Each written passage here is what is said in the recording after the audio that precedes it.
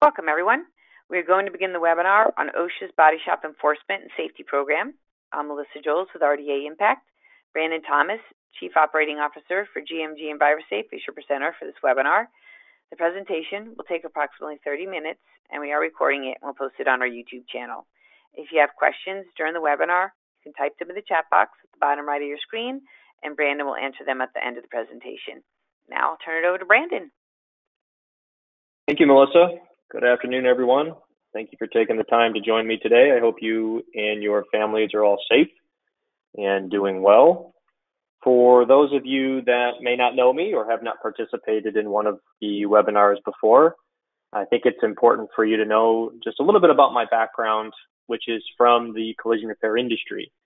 I was the president of Collision Revision, which was a 30-shop MSO in Chicago prior to joining GMG EnviroSafe, and I've been the president at GMG now for the past 8 years. So everything that we're going to discuss today is from the perspective of making employee safety and compliance as simple as possible for shops, from the perspective of a former shop operator, not a former industrial hygienist or OSHA inspector. GMG EnviroSafe has been providing EPA, OSHA, and DOT compliance, as well as employee health and safety programs and risk management strategies to the collision repair industry for over 30 years. We work with over 3,000 shops today and do that throughout the entire country. Here's our agenda. You can see we've got a lot of ground to cover. We'll start first with a review of shop hazards, injury data for the collision repair industry, and their associated costs. Then we'll go to work on how to control these hazards at your shop, including reviewing best practices for tooling, equipment, and personal protective equipment. Finally, since the last webinar that we did was COVID-19 related back in April, we've gotten a few questions from people that went through that webinar that Melissa has asked me to touch on. So we'll do a quick COVID-19 update at the end of the presentation before opening it up for Q&A. Okay, jumping right into it. A hazard is the potential for harm in a shop. It can be a condition of an area or a specific action that an employee takes that can result in an injury or an illness. Hazards can be negligible and unlikely to result in a major injury, or it can all the way be catastrophic, such as a fatality, a fire, or an explosion. When we talk about all workplaces, all industries, hazards get grouped into 6 categories. Biological hazards would be viruses, bacteria, insects, animals. You'd be amazed at how many work comp claims we see in shops from spider and snake bites, especially in markets like Texas. Chemical hazards are fairly straightforward. This is the wheel acid that could burn your eyes, or the clear coat that can give you skin irritation, or lacquer thinner that could catch on fire. A physical hazard would be something that can harm an employee without necessarily touching them, such as noise, radiation, or pressure. This would be the air chisel damaging someone's ears while they are using it because they're not wearing earplugs. Safety hazards are unsafe working conditions, such as the gas cylinders not being chained to the wall, or your solvent-based paint waste not being grounded properly. An ergonomic hazard is the result of how someone physically does the work, such as bending or twisting at their waist, or even a CSR or an estimator sitting at their desk improperly for an extended period of time. Finally, psychosocial hazards are those that have an adverse effect on mental health, such as sexual harassment, stress, or workplace violence. Most shop operators do not realize the extent of the hazards at their workplace, but when we look at the industry-level data of work comp claims across the entire country, we see very quickly how long this list can become. Some of the obvious hazards are respiratory disorders from paint and solvent vapors or isocyanate exposure in the hardeners. We also have particulates, objects, and chemical splashes that can get into the eyes, especially if we're disassembling a vehicle or we're grinding. Repetitive stress and carpal tunnel in the hands and wrists, strains from awkward lifting, heavy lifting or twisting with the lower back. Lacerations and punctures are pretty common in the shop, especially when we're talking about handling sharp metal, sharp edges, different types of tools. Crushing itself, it isn't one that most shop managers would think of, but we actually do see this fairly frequently, especially when we talk about a vehicle rolling over someone's foot or a door shutting on someone's finger or hand, or when it's really disastrous, even as bad as a vehicle falling onto an individual from a floor jack failing or a lift failing. Burns and heat stress from welding or working outdoors in hot climates, but also fires from flammable liquids, electric shock from hybrid vehicle work, and tools like battery chargers that could malfunction or be used in a poor area like outside in the rain. We've actually had a few fatalities over the last 15 years in our industry from battery chargers malfunctioning. And then finally, we have injuries from walking surfaces, whether they're uneven or damaged, or tripping hazards from the air hoses and tools, or just plain slippery floors from oil, dust, or ice in the parking lots in the winter. At GMG, we have the benefit of access to work comp data from all of our customers. We recently completed a study of thousands of shops over a multi-year period with several thousand claims. And when we take those findings and we extrapolate them to the entire industry, we can reasonably estimate between 15 and 20,000 injuries per year. Now, this includes the negligible injuries that don't even require first aid. If we wanted to look at more serious injuries specifically, we could turn to the data from the Bureau of Labor Statistics that shows right around 5,000 recordable injuries reported to OSHA annually from our industry. A recordable injury would be something that requires medical first aid or medical treatment beyond first aid, missed work days, loss of consciousness, or a fatality. We took all of the claims from our collision shop customers and we broke them down to the most common injuries for our industry. We found that strains and lacerations to be the largest causes of injuries with over 50% combined. And when you talk to managers and owners of shops, that's typically the ones that they mention. Contusions are very common as well. That would be if somebody got struck by something or they bumped their elbow into a parts cart or a vehicle while they were working on something. A lot of slips and trips can end up in contusions if they hit their knee on the way down, but they can also go into strains depending on how bad the injury is. Over and over with our customers, we see foreign body claims, and we see mandatory safety glass policies making huge impacts on these injuries. But across the data that we saw, they were about 11% of all injuries in our industry. And then we see a lot less frequency for the other categories that are on the screen right now. But remember, this is relative to total injuries. Don't be fooled by the low percentages into being complacent or thinking that these aren't potential issues at your shop. If we're dealing with 15, 20,000 injuries per year, this means that the industry has 200 to 300 respiratory disorders every single year. Although the percentage isn't really high in terms of a total number, the human cost and the financial cost for this type of injury is significant compared to maybe a minor laceration on the finger. Next, we broke the data down into body part. Now, this is data for any injury type. So shoulder injuries at 6% and arms at 7% would indicate strains, but it would also include lacerations on the forearm or contusions on the elbow. Hands and wrists are significant at 25%, and that's a lot of mashed fingers from tools or cuts from razor blades, or even as far as carpal tunnel on the wrists from repetitive stress. Leg and knee is at 12%. Usually this is chronic strain from working low to the ground or kneeling. Foot injuries is 8%. That's a lot of dropped parts or cars rolling over toes. Consistent with what we saw with the foreign object claims, eye injuries are around 12% for the entire industry. Flash burn from welding would also be included in this body part. The face includes the head and the neck, so concussions, bumps, or getting hit in the mouth by a flying object would be in the 7%. And then finally, as expected, the back is a huge injury risk for our shop employees, with 18% of total injuries in the industry. Finally, we took this same data and we look at what these injuries cost an average shop. Now, you may be lucky and you only have a small injury that doesn't require any first aid. You may also not be so lucky and you have a major back injury that requires extensive physical therapy, rehabilitation, and surgery.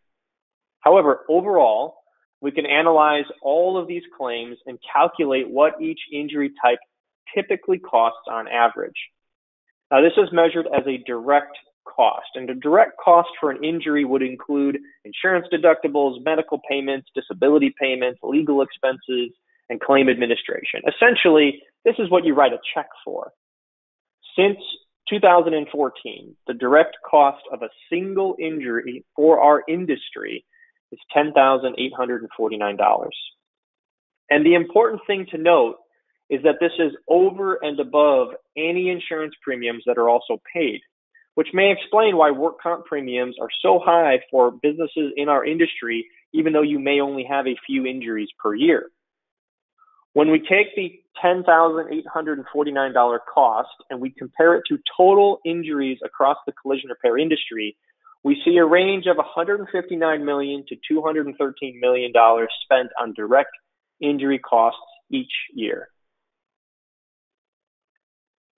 The far higher number, and the one that shop owners and managers don't see or they don't necessarily identify, is the indirect cost from an injury. These are items that you do not write a check for, and there is no line item on the P&L, but they definitely cost the shop money. OSHA and various safety associations across the country have studied the impact of indirect costs and calculated them to be between 3 and 10 times higher than the direct costs. When you think of your shop, what would it cost you if your most productive and your highest quality body technician was out on injury leave for just a few weeks? When you measure the drop in productivity on the cars that couldn't be repaired as efficiently, or potential quality control issues that result in a vehicle coming back, or having to pay overtime for someone else to jump in to complete those vehicles, it adds up really, really quickly. Beyond the loss in productivity, we see reduced morale and absenteeism when injuries occur at a shop.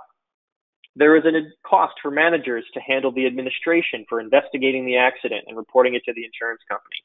If you have to replace the employee, there are significant costs from recruiting, hiring, and training a new person, even if that person's only going to be there temporarily. If someone gets hurt using equipment, you might have to repair or replace that damaged equipment or the tools or the vehicles that were involved with the injury. For instance, if a vehicle fell off of a jack or a lift. Also, we have emergency supplies from the first aid kit that were consumed to respond to the injury. And that's over and above any potential OSHA citations and fines from the injury. Now, if we just assume on the conservative side and say 3 times the cost of direct injuries, a shop has over $30,000 for indirect costs from a single injury, or between $480 million and $639 million in annual costs for the entire industry. Studies have shown that investing in injury prevention has a huge impact on the profitability of the business, and that for every $1 invested in injury prevention, the business would see a return of between $2 and $6. A survey of CFOs from Fortune 500 companies reported that increased productivity was the biggest benefit when introducing an injury prevention program. We have seen similar numbers with our own customers when we start working with them. We just recently completed a case study of a multi-site operator that started working with us that had an injury rate of 1.02 per location and over $12,000 in direct costs per injury. After implementing the injury prevention program, including technician training, quarterly on-site assessments, and a monthly safety meeting, we saw a huge drop in injury rate per location, and the injuries that they did have were not nearly as expensive or as severe. This particular client saw over a 400% return on their direct costs alone, which is within the ranges of 2 and 6 from the OSHA studies. Even further, this does not count the benefit of reduced indirect costs, especially more productivity. So, how do we implement an injury prevention program at your shop? Well, first, we would need to understand that there is a hierarchy of controls on how to prevent injuries in the first place. People that are in the safety and health industry depict this as an inverted pyramid, and it progresses from the most effective control method at the top to the least effective at the bottom. The first is elimination, where you remove the hazard from your shop altogether. One level down is substitution, where we replace the hazard with something that is less hazardous or safer to use. Then there's engineering, where we have the same hazard, but we isolate employees from them so that they aren't exposed to that hazard. Then we've got administrative controls, where we retrain or we recommunicate how to work with the hazard so employees can be better educated on how to work safely. And finally, we use personal protective equipment to protect the employee from the hazard. To give you a real-world example of the hierarchy of controls, a shop could evaluate the risks of a painter manually cleaning a spray gun with a cleaning solvent and consider a variety of options on how to protect their employee. The first option would be elimination, where they could purchase and set up a fully enclosed gun washer where all of the gun washing activity occurs in that particular cabinet. Substitution could also work, where we swap out the cleaning product for something that is water-based and not as hazardous to the individual. An engineering control would be to exhaust the vapors away from the painter so they're not exposed to those heavy solvents or materials. And an administrative control would be to train the painter on how to manually clean their spray gun without atomizing any material. And finally, personal protective equipment, we would provide safety glasses, gloves, and a respirator to wear when cleaning the spray gun. Now that we know how to control the hazards, we need to identify them in the shop itself. And we do this with a method known as a job hazard analysis, or JHA. This is a technique that focuses on the specific tasks performed by your employees to identify hazards before they occur.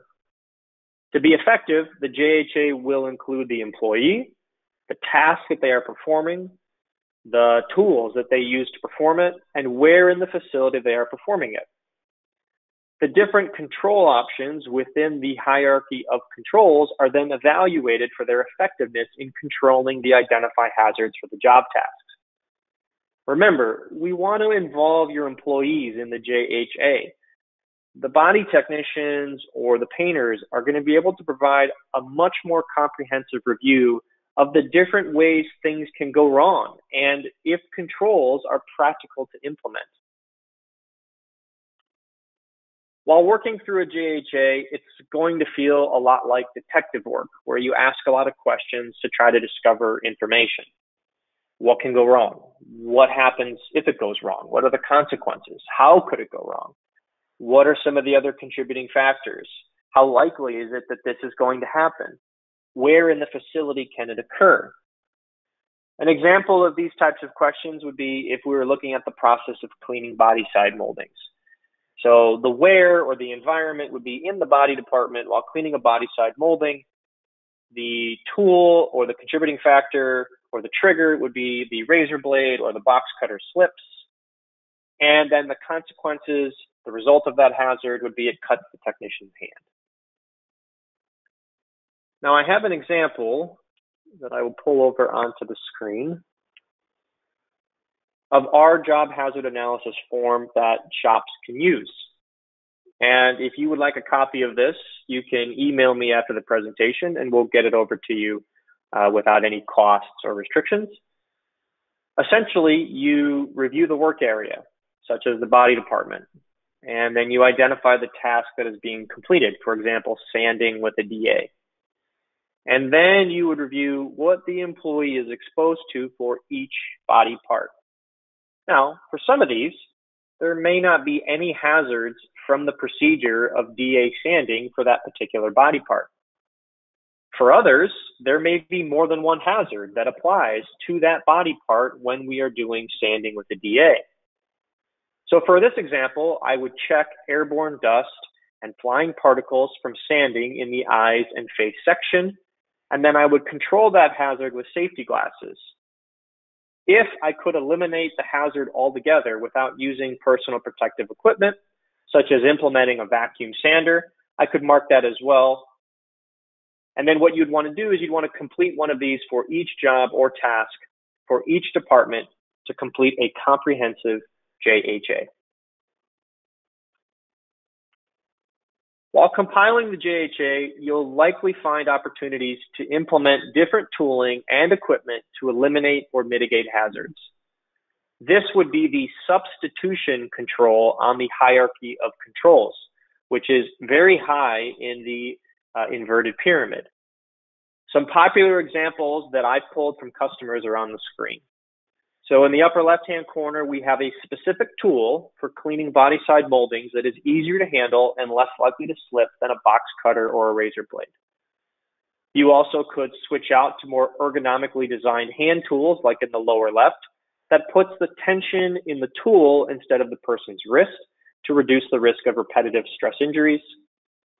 Speed racks or other types of lifting devices to elevate the vehicle while working can be installed to reduce the bending at the waist or the awkward positions for a body technician. If this is too expensive for the shop, then a lower cost alternative would be kneeling, sitting creepers for body technicians. Finally, dust extractors or vacuum sanders to eliminate the dust exposure are a great safety addition. And go jacks for that make moving a vehicle in the shop easier and safer when there is damage to the wheels. If the hazards cannot be controlled through tooling and equipment, then the JHA will list the minimum requirements for personal protective equipment by body part while performing the task. For most shops, this is going to have minimum requirements for eye protection, such as are outlined on the screen. So we would see safety glasses with side wraps when we're performing tasks such as disassembly, sanding, mixing, buffing, and detailing to control flying particles, chemical splashes, that sort of thing. When we're grinding, we would use a face mask over the top of safety glasses to protect the face and mouth from any type of flying metal that could come off of whatever is being grinded or the grinding disc itself. A welding helmet to protect from ultraviolet radiation or flash burn to the eyes when we're welding, and a full face mask or respirator for when we're spraying. One of the key things to note here is wearing safety glasses and a half face respirator for someone that is spraying in the paint booth. It does not create a seal around their eyes. And when we talk about isocyanate exposure that could be present in your activators and hardeners in your clear coat process, there is the presence of isocyanates that can be attracted to the eyes and cause a lot of health issues. So very important that painters are not attempting to use safety glasses that do not create that seal, and they're using a form of personal protective equipment that seals their eyes away from that type of exposure. In terms of hand protection, we would see nitrile gloves, also latex for detail department, or neoprene if there's a latex allergy or there's a concern from a nitrile from a personal individual health standpoint. But this is going to be for chemical handling and spraying. We would have some type of metal mesh or leather that will provide cut resistance when we are doing disassembly of vehicles. Heat resistant gloves for our welding or using a torch cart tasks for cutting. And if we are working with high voltage batteries, hybrid vehicles, if we are doing that type of work in the facility itself and not subletting that out, the technicians would need to have lineman gloves that are class O for high voltage. And these, if you have them in your facility, they have to be tested every 6 months to ensure that there are no micro punctures to where someone could be electrocuted. And you have to keep a log for that. So very, very important that you're keeping up with the record keeping on those gloves. Respiratory protection, in terms of what we see as minimum personal protective equipment requirements. A half-face respirator with a P100 type cartridge, or filter rather, if we're mixing body filler, if we're sanding, if we're buffing. A welding respirator for our welding tasks. You can use the respirator on the left for welding as well. However, most technicians, their welding helmet is a little bit more narrow to their face. And so the filters that are on the side valves, the helmet might not be able to fit over it. So the full face style is typically an easier fit. And then when we're spraying, again, a full face respirator or a PAPR or a fresh air system that will be used in the paint booth with some type of organic vapor protection above and beyond any particulates. And those are the types of cartridges that you see there. Beyond eye, hand, and respiratory protection, your shop will also likely need skin protection, such as spray suits, and hearing protection, such as earplugs or muffs when technicians are intermittently using air chisels or air hammers. Finally, the JHA will consider when things go wrong, essentially responding to emergencies. So if you have certain chemicals that are irritating or corrosive to the eyes, you'll need eye wash stations, even though you may have safety glasses on the PPE list. Keep in mind that there are requirements for emergency equipment as well. For instance, eye wash stations must be able to provide 15 minutes of flush time. So the small handheld bottles are not going to meet the OSHA requirements. A first aid kit will need to have a minimum amount of supplies based on the work environment. Now, this is normally for a body shop, the ANSI Z308.1 2015 Class A standard, which seems like a lot to remember, but you can actually just look up this standard and order the materials for this kit directly from a supplier or your first aid vendor. Finally, if we were to have a major spill or release, secondary containment for waste drums. The important thing here is that the containment needs to be at least equal to the largest drum on the pallet.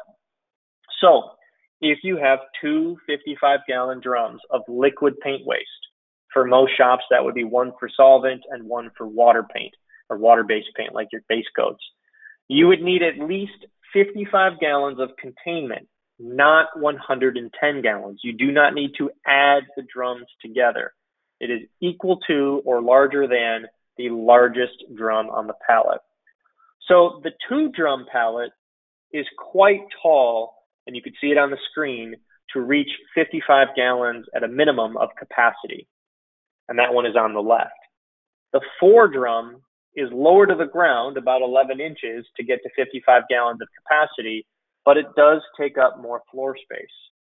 So if you have a 2-drum, 11-inch high containment, which we do see in shops a lot, that's really only about 30 gallons of containment, and the largest drum that sits on those containment pallets should be 30 gallons, not 55.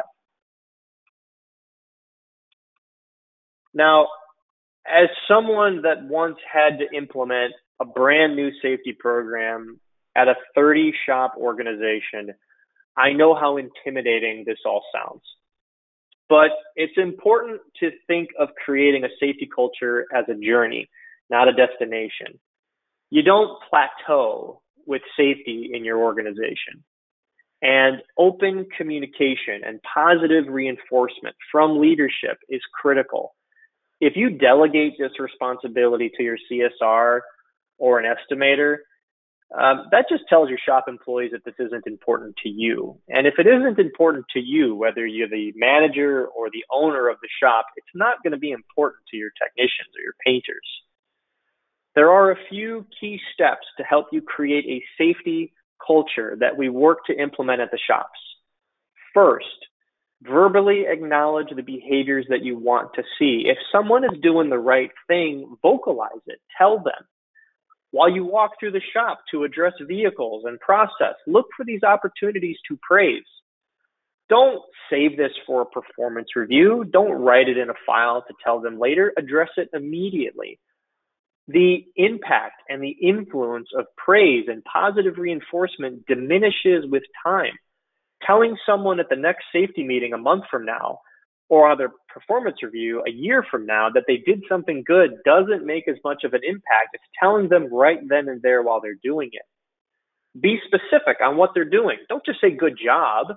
For example, you would want to say, hey, great job wearing the face shield over your safety glasses while grinding. That is exactly what we want to see. Thank you. Now, on the other side, we have to be very careful with giving someone a tangible reward for positive behavior, for safe actions. Because if you do not provide the reward every single time they do it, it loses value very, very quickly. If you need to criticize someone for an undesired behavior, don't include it with the praise. This is a separate conversation. And finally, what I think some shops take for granted, but it's very, very important, respect the knowledge that your employees have. Encourage them to share their expertise. As a company that's been doing this for 30 years, some of the best suggestions we've gotten for tooling, equipment, procedures, general safety, chemicals has come from the body technicians and the painters that do this every day for a living to repair vehicles. And when it's their idea that gets implemented, they now have ownership over it and will be another safety advocate for you to help drive the culture at your shop.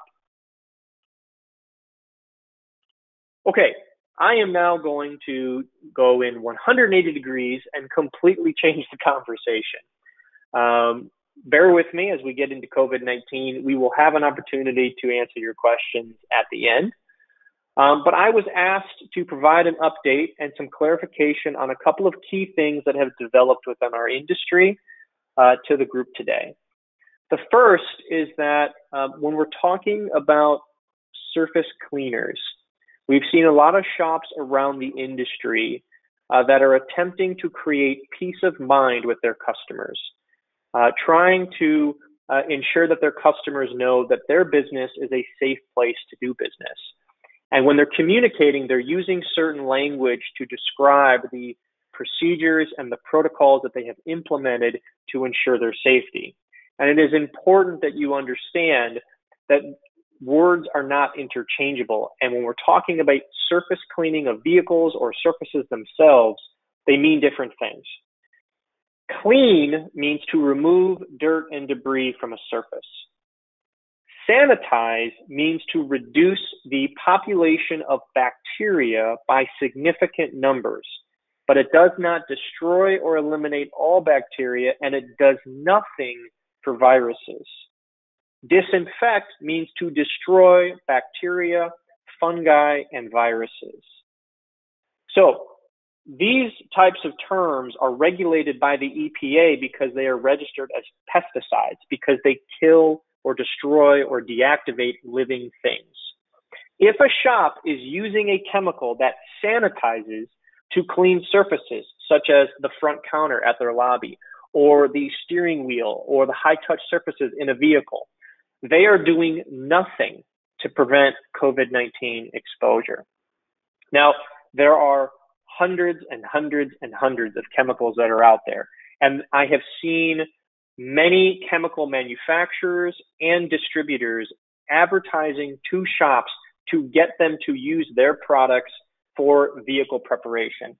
The best way to evaluate whether or not that chemical is a legitimate surface cleaner for COVID-19 or preventing COVID-19 and destroying the SARS-CoV-2 virus, you would use the EPA's N list. You go to Google, you put in EPA's N list, you go to their website, there is a search where you can put in the EPA ID number from that chemical, or you can also search by name. If it is listed, it'll tell you how long that chemical needs to be on a surface. to properly disinfect. That's called contact time. It might be between 5 and 20 minutes. If it is not on that list, and I have seen a lot of our shop customers that have come to us and given us these chemicals that are not on this list, it is doing nothing for COVID-19 and would not be something you would want to tell your customers you are using to provide to make sure that they have peace of mind as it relates to exposure to the virus.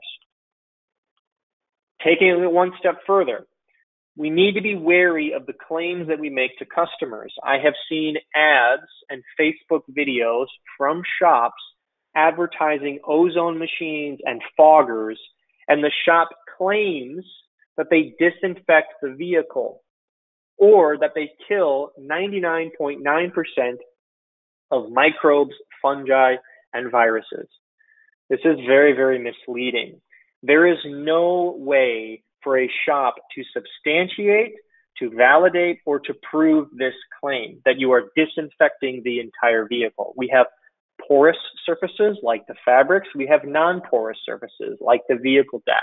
We have a lot of different surface types and substrates, plastics, leathers, metal, that sort of thing. To use a chemical, let's just call it Clorox bleach for ease of example, that itself advertises it kills 99.9% of microbes and viruses, and to use it outside of the manufacturer's instructions, which is going to be 10 to 15 minutes of contact time on a surface and then wiping it away, and there's going to be restrictions on the type of surfaces that you can use it on. To use it differently than the chemical manufacturer tells you to use it by plugging it into a fogger or an ozone machine is to invalidate that information. You cannot just take their claims and turn them into your claims where you say your process is doing this thing. This can be used as the basis of a lawsuit. It can be used as an FTC claim for truth in advertising. And we already know in our industry, a customer brings their vehicle in for repairs, you're repairing the left quarter panel, and suddenly they're complaining that their radio doesn't work and it's the shop's responsibility. It's something that you did or that you broke when the shop had your vehicle under their possession. I can already see the claims from customers saying, I did not have COVID-19. I took my car to get fixed, and now I got COVID-19 and was hospitalized, and I thought I was safe because they told me they disinfected my vehicle, when in fact you cannot substantiate this claim. So when we talk with customers, it's very important that we use the phrase, we will clean your vehicle with a disinfectant, which is factually true and can be substantiated, without saying we will disinfect your vehicle. Those are two different things. One can be proven and can be supported, one cannot. Taking it one step further, we have regulatory agencies that are now getting involved. OSHA, from their national office, announced that on-site inspections of businesses are resuming, and they will respond to COVID-19 related complaints from employees, hospitalizations, and fatalities. They are seeing COVID-19 as a health and safety issue, and they've already communicated that it could be an OSHA recordable if there are clusters of cases at your facility and you are not responding or resolving these issues. California agencies have already inspected and begun issuing citations for shops related to COVID-19 that do not have a written communicable disease plan. They do not have training records of their employees about COVID-19. They do not have safe distancing business practices or mandatory cloth mask policies for visitors if it's consistent with the local health guidance. We have seen this in California. Typically what happens is it starts to spread to other parts of the country over the coming months, especially as we see secondary spikes in certain states. This is going to be the new normal, especially as states have continued to relax restrictions and reopen their economies. So it is important that shops have a game plan and have implemented procedures for COVID-19 and they do not become complacent. If you need assistance with OSHA, EPA, DOT compliance, or COVID-19, we are here to help. GMG EnviroSafe can become your compliance department that will protect your business, your employees, and your community. We have a compliance dashboard for all of your shop's compliance needs, and we are providing in all markets currently on-site risk assessments and in-person safety training across the country. With that, I will open it up for questions either on the shop safety or COVID-19. Melissa, did we get any questions? We don't have any yet, but I do follow up with everybody who was on the webinar, and I will send you Brandon's information. So if you do have questions, you can ask him directly. And we appreciate you guys giving us your suggestions on future webinar ideas. That's how we come up with most of these. So we appreciate that and look for your future suggestions. I don't see any questions. So with that, you were very thorough. Excellent job. Thanks, Brandon. We're going to conclude the webinar, and we'll be in touch with future training opportunities. Thanks, Brandon. Thanks, everybody. Thank you. Have a good day.